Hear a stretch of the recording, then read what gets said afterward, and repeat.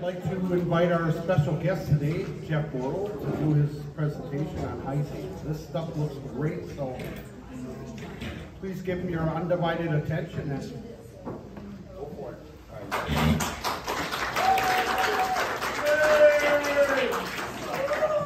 Thanks, everybody. Very warm welcome, I appreciate it. So I'm going to talk about Heisey glass today, specifically an EAPG, Early American Pattern Glass pattern called Wayne Scroll. So I'm going to give you a brief history on Heisey. I'm going to talk a little bit about EAPG in general. And I'm going to have my first story on collecting Wayne Scroll. And then I'm going to talk a little bit about the pattern itself, and I've brought some examples that we can talk about. So A.H. Heisey and Company started in about 1896 by Augustus H. Heisey. He was an immigrant from Germany. Very motivated guy. He actually, when he first came over, he started working for George Duncan and Sons Glassware. And he moved up through their ranks, and he actually married George Duncan's daughter. Very, very motivated guy. At that point, he started his own glass company, which you'd think might be a problem for competition. But from letters and things from that time period, we know that there was a lot of price fixing going on between these companies, and it really wasn't as much competition as you might think, and they would move into different niche markets and not really try to sell against each other, particularly, I suppose, when your daughter is married to a guy running another company. So when they started out, when he started the company in about 1896, it was during that period where if you were very wealthy, there was a lot of fine cut glass crystal coming over from Europe. And if you could afford that, that was great. But most people could not afford that. So what happened in the United States here was that they started making pressed or pattern glass that looked very similar to the cut glass coming over from Europe, but it was much more reasonably priced, hence the early American pattern glass. And that period is anywhere from about 1850 up to about 1916. I really more think about it from more of the 70s, 80s, 1870s, 1880s, up through the mid-teens there. But you can bring it all the way back to about 1850. I brought a couple of examples because the wing scroll that we're going to talk about is kind of different from most of the pattern glass that you see. So I brought a couple of other examples of Heisey pattern glass that's more similar to what you're used to. This is pattern number 305. At the time, most of the patterns just had numbers. They really didn't market it with names too much at that time. This was number 305 or line 305. The collector name for this is Puntian Diamond Point, which makes a lot of sense. And this is more like mimics that fine cut glass that you would see coming out of Europe. The other type that they would have is what we call the colonial, and it's plainer, but this actually mimics the cut panels coming over from Europe as well, only far more reasonable for the average American to be able to afford this stuff. Before I get into Wayne Scroll itself here, why do I collect this pattern? So I remember back in the mid to late 90s, looking through the books that I had on Heisey glass and studying them and just being fascinated by it. My grandmother had split up a set of Heisey orchid etched glassware between 3 grandkids and started to fill in what we didn't have in that set. But I got more interested in the rest of it and was just fascinated by all the patterns and the length of time that Heisey, which actually closed in 1956, was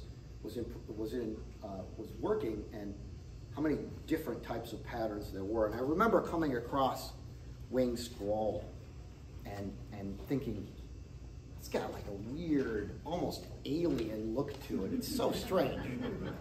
So strange. And you know, here it is from the late 1800s. Actually, 1899 to 1901, only for 3 years. I'm never going to see a piece of this stuff anyway, but it's just really interesting, and it stuck in my mind as I was looking through it and seeing all these patterns. And so one summer, when I still frequented the Kane County Flea Market, in one of the open fields, I came across a few pieces in the Ivory Verde or custard type of this glass. I couldn't believe it. So I negotiated with the vendor there and ended up with 3 or 4 pieces in the custard glass. And as you all know, of course, if you have 3 or more pieces of something, it's a collection. So that's how that all started for me. And since then, I have filled it in over the last 25 years. And this is probably a third of my collection here. And most, you just don't see a lot of it around. What you do see are generally table sets or berry sets. So part of this early American pattern glass, what every table at the turn of the century seemed to have was what they call a table set, which, as probably most of you know, it was a creamer, a sugar, a covered butter, and a spooner. Now what the hell is a spooner? As far as I can tell, it was just an open container that had spoons in it. And you would take them out and use them for whatever, and you would not return them to the spooner when you're done. It was one-time use or one-person use on those things. But it seemed like when you were going to host a dinner party, everybody had that on their table. The other thing was a berry bowl set. So that usually consisted of a master berry bowl about 8 inches across or so, but that varied by a bit, and 6 smaller individual berry bowls, probably about half whatever that master was. And you could see them from 8 to 10 inches sometimes, and then the berry bowls from 3 to 4 or 5 inches, let's say. Those were the 2 very most common types of EAPG that you'd see. So of course I didn't bring any of those. I decided to kind of focus on some of the more unusual items that I see. And so if anybody has questions as we're going along, please go ahead and shout out. I may not see a hand or anything, so just say, hey, Jeff. No need to hold any questions. Let's keep this as informal as possible here. Jeff, how many different pieces do they make? Like different shapes, I should say, of items. In the wing scroll? Yes. I have no idea. And I'll tell you, the catalog reprints that I have seen have a very limited number compared to what's out there. So it's very difficult to figure out. I've never seen catalog reprints with a vase, ever. And here I have 5 of them right here in various sizes in custard. I've heard tell of ones that are this tall in the custard. I've seen them in emerald and maybe even one in crystal, but there's no reference to those anywhere. And is that the 3 colors that they made, or the 3 different variations there? Well, they actually made 4 colors if you count the canary or Vaseline, and I've got representative pieces of all that. So it's what they called Ivorina Verde, or green ivory in the custard, emerald green, crystal, what they called opal, which is the milk glass, and what you'll notice with this, like a lot of the old milk glasses, when you hold it up to a light, it's got an orange cast to it. And then what the Heisey called canary, which is what we consider the Vaseline glass here. And then I have a very, very rare piece of canary opalescent here. This was not production. That was either done as special orders or a whimsy piece that a factory worker would create on their lunch hour or something like that. So those are actually the 4 colors that they're done. And I've heard tell of other odd pieces, a deep blue, a few other things that I've never actually seen but heard of. But those would all be experiments of some sort. So Jeff, where did you find the dish? This one? Mm-hmm. I purchased that in Newark, Ohio, where the Heisey factory was, from someone from that town. Okay. And I was thrilled to have it. Just thrilled. And I've seen the berry bowls like that in the Vaseline are opalescent, but really not seen much else. So not so much out in the flea markets or the actual stores? No, I mean, like no, I mean, Ohio? 95% of the wing scroll that I purchased was at the Heisey convention. Right. I really haven't seen much of it around anywhere else. And if it is, it's the table sets or the berry bowls, things like that. Yeah. The more common things. Correct. So talked a little bit about the colors here.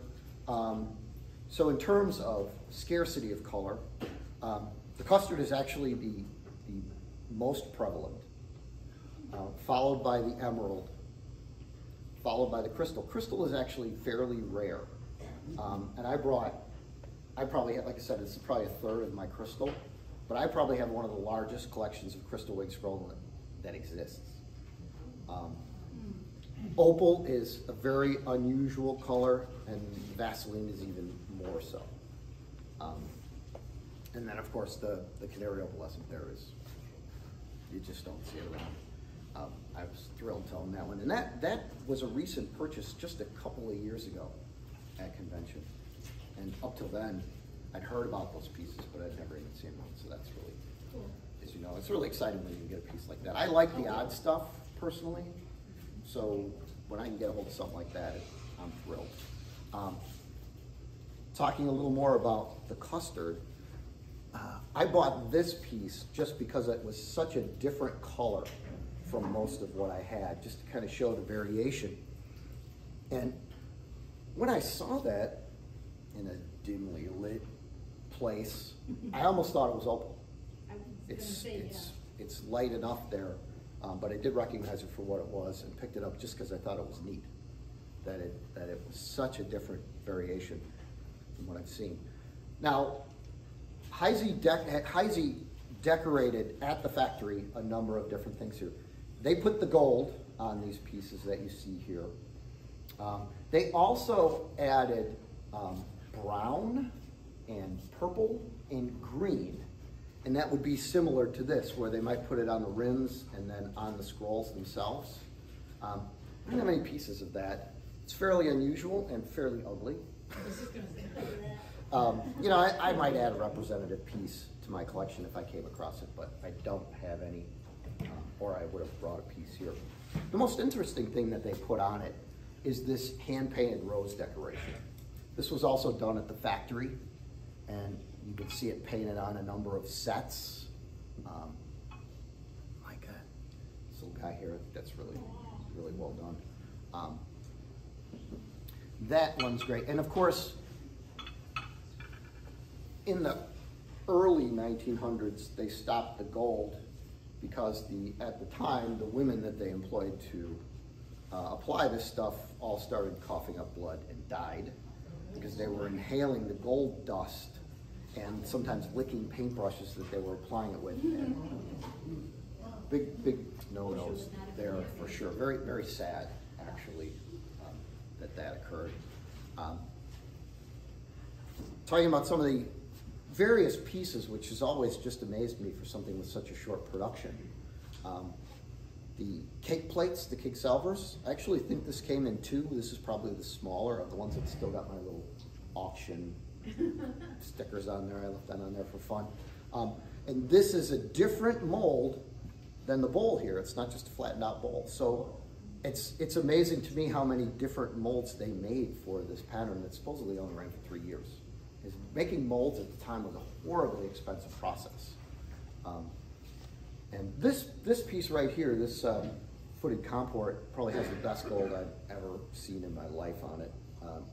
I have no idea how this survived like this, but I was thrilled to pick up that piece at some point. This is a celery vase. You can see that in the different colors. I brought that along to just kind of, so you could see everybody. This was another common thing at the time. You'd have your stalks of celery sticking out of there so you could pick them out and eat them. A couple of sizes of puff boxes, small and large. You could also use these for trinket dishes or whatever, and I suspect they did get a lot of different uses out of those. The ladies' cologne, An example of how they would use the same mold for different things, right? You've got your syrup over here and your little handy finger lamp over there. And then also all the crimpings that they might do to the same molded piece here. Just various things that they could do and then market for different purposes. I actually think this might have been for some kind of business cards or something along those lines. Oh, I was gonna say soap dish. Soap dish, could be a soap dish too. Yep, absolutely. The vases, I don't know how they marketed those, and I'm not sure they did, because there's such a variation of those, and they're so odd. And I'm not sure if they were just sold out of the factory or they're just made for fun by the workers. Like I said, I never purchased one of those except right around where the factory was. We have the straight up salt and pepper shakers. These are the more common ones. These bulbous ones are another pair that were there's never been any catalog reproductions or anything seen or anything about them. It's like they never made them, but here they are. They made custard or punch cups, but no punch bowl. Go figure. Go figure. That's really delicate looking. The handle, is it as delicate as it is? No, it's pressed here. It's pressed on and it's pretty rock solid. Yeah, interesting. From a distance it looks. Yeah, it looks really I mean, kind of yeah. delicate for what it is. Jeff, did they take your attention? I don't think they did.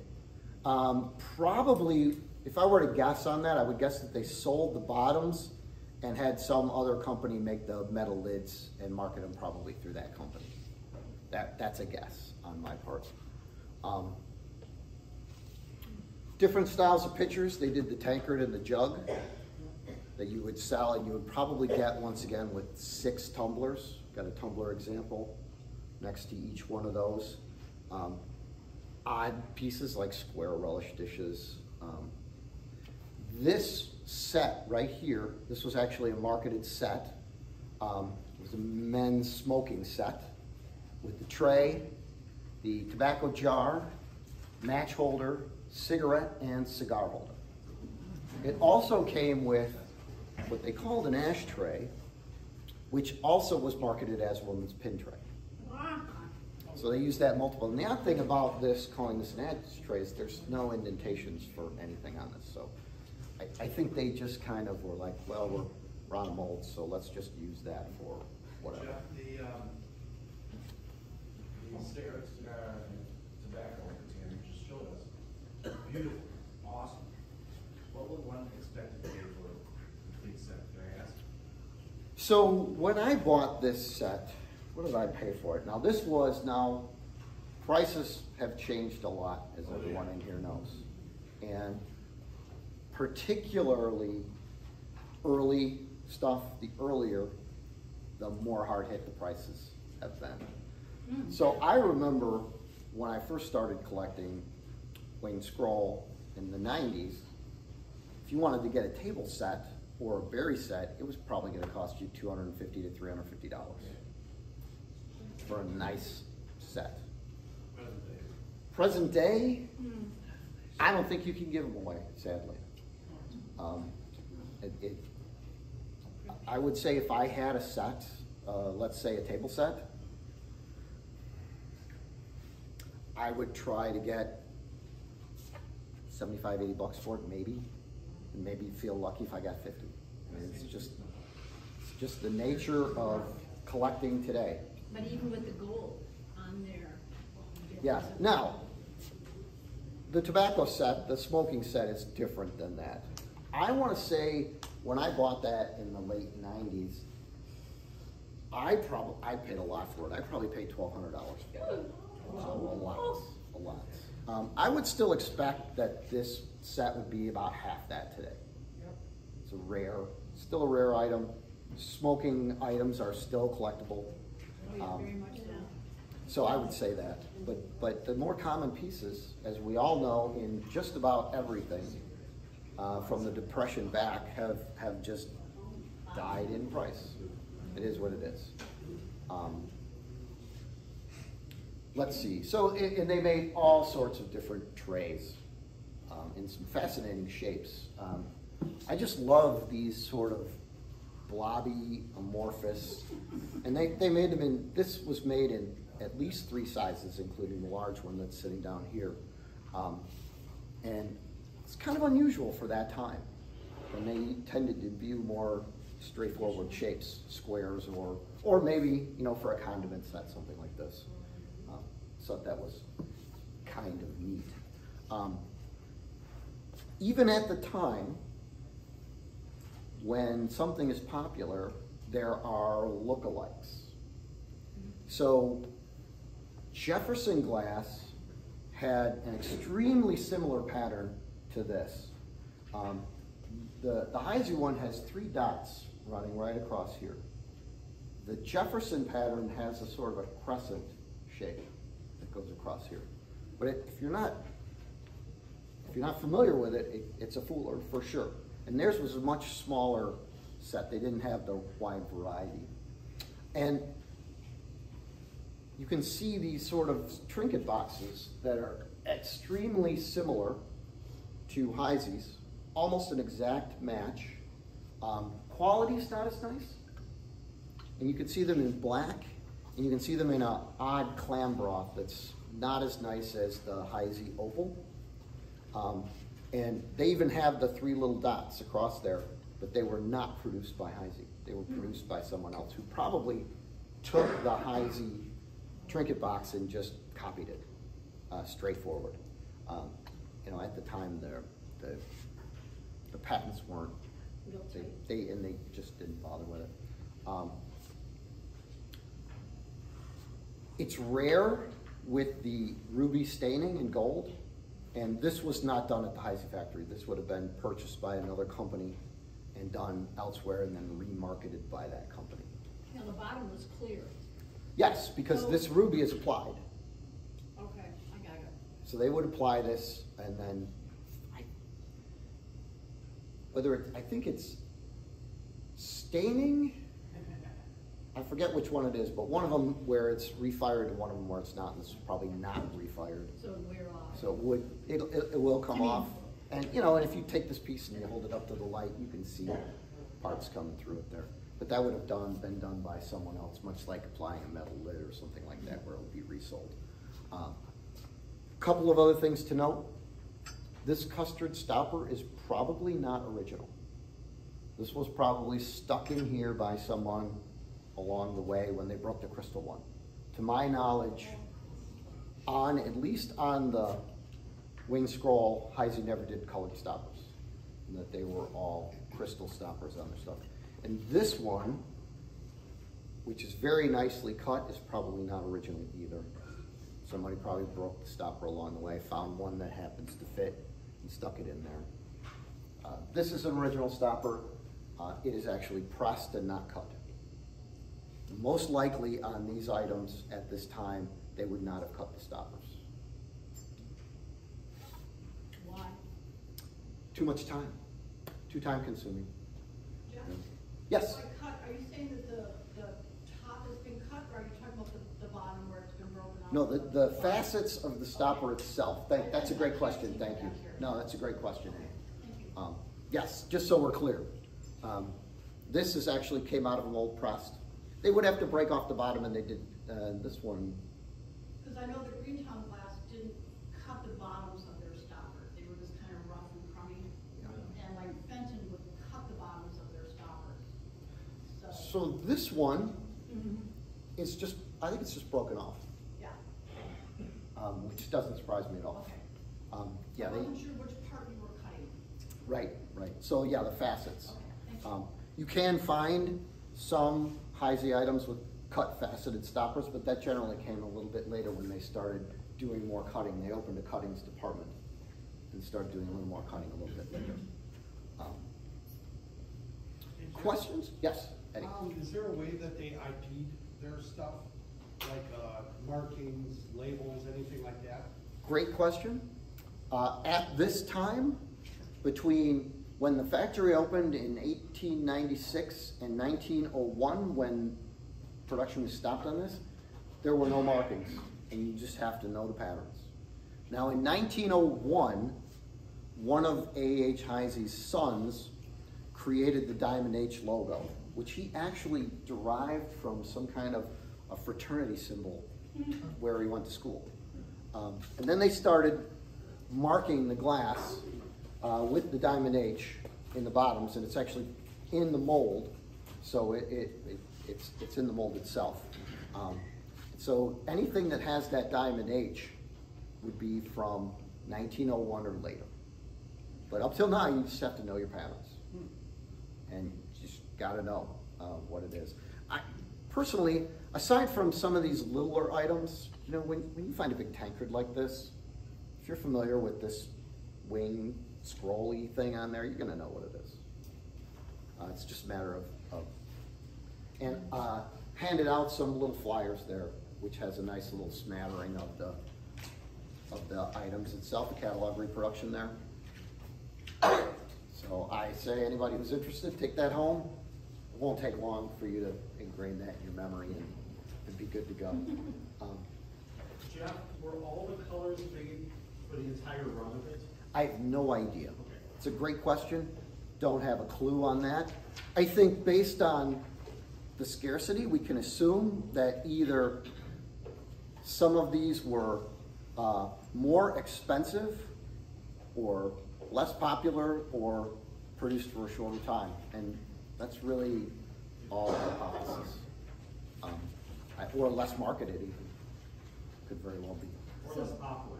Or less popular, right, absolutely. I mean, the crystal, generally you see a lot of crystal in these patterns, but there's not a lot of the wing scroll out there. So clearly they were really pushing the custard and then the emerald for sure in those patterns when they were selling it. In fact, if you look at the little catalog reprint, it even says Ivorita Verde right on it. What's your favorite piece on the table? It's got to be this one. It's got to be this one. I didn't even guess that. Yep. I've been fascinated by the swung vases and the variety of shapes and sizes that you can see.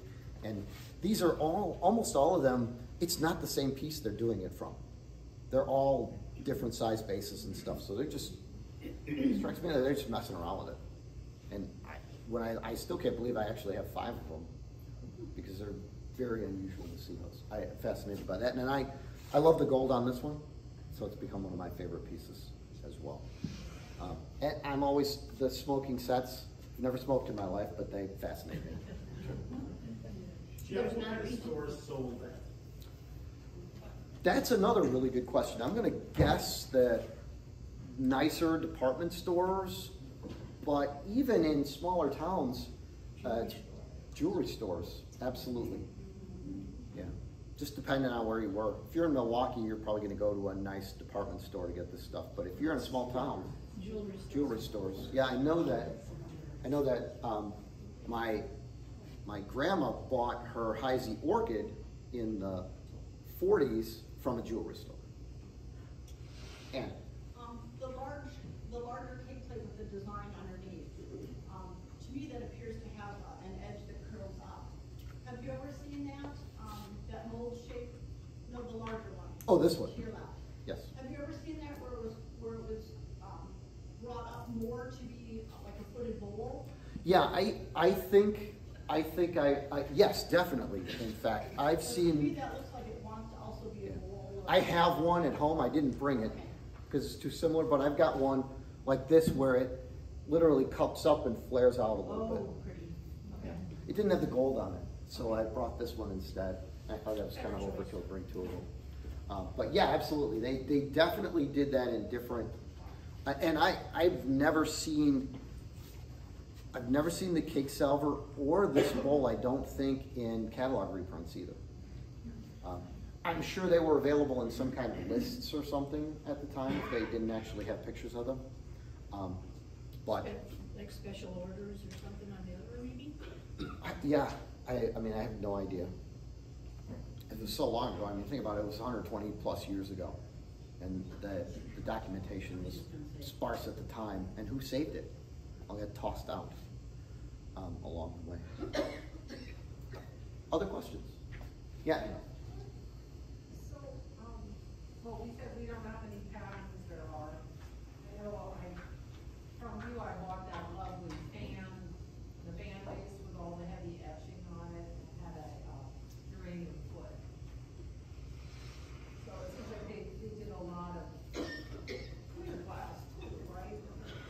Heisey, yes. So they made a large amount of these EHBG patterns. And I just brought in another one example, but they did dozens of these types of patterns, many of them with more of the cut glass look, and then later, as the cut glass look kind of went out, a lot of the colonial stuff came in more in the teens, right before we got into the color depression era stuff, and even tens and teens. But yeah, they did tons and tons of patterns. I would suggest probably going over there and checking out those books to see how many there actually are, because there are tons of those. Other questions? Yes? I was also wondering what happened to the company near the end of it and their molds. So a lot of these, because molds were very expensive, a lot of them, when the pattern ended, were repurposed, retooled into something else.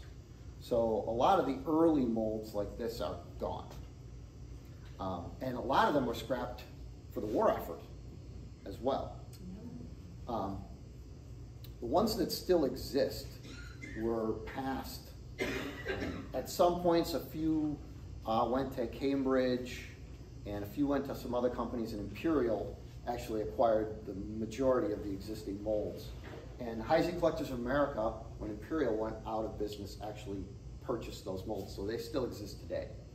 So HCA every year puts out a number of items for souvenir items for the convention, or just items to generate money for HCA themselves, and you will see the various patterns, much later ones, usually 30s, 40s patterns in those in various colors, and marked by the manufacturer.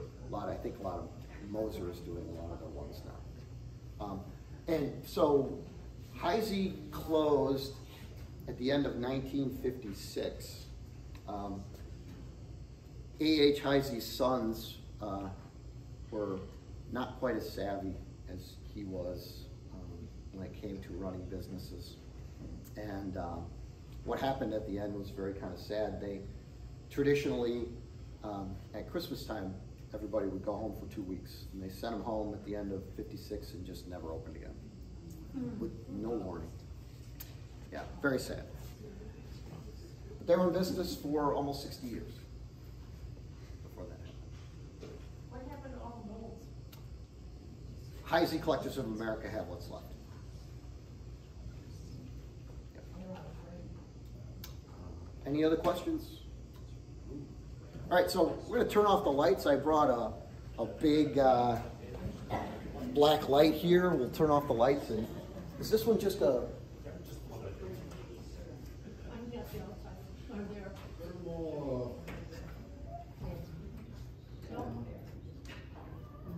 I think those are permanent. Where are the rest of them? We hit them all? Oh, there they are. All right. Let's see what we can do here.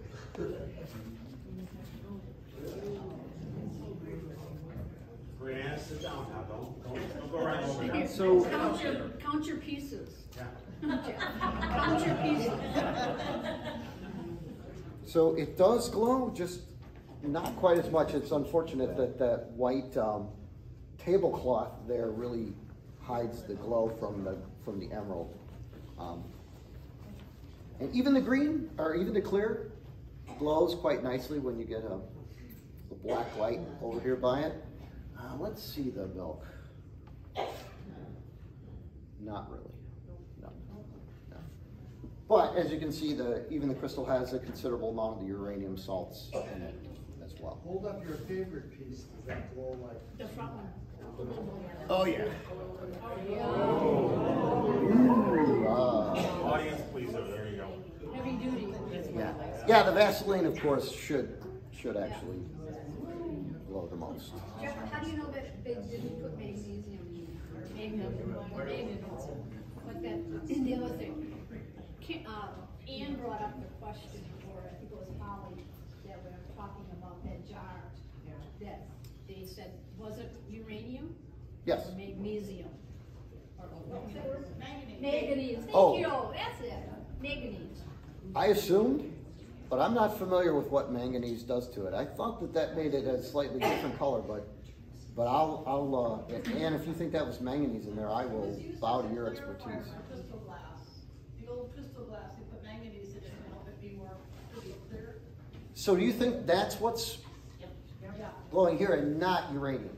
they're not uranium. no. Okay, That's why I brought it up. all right. That's why Do I they- get Thank brownie you, points? thank you. I did not know that. That's why the glow is more faint, and the manganese is what causes old crystal glass to turn purple if you leave it in your windowsill or leave it outside. Put it in an X-ray machine and it will turn purple. Right, right. So, All right. Thank you. I did not know that. I appreciate that. That's great. Great information. All right.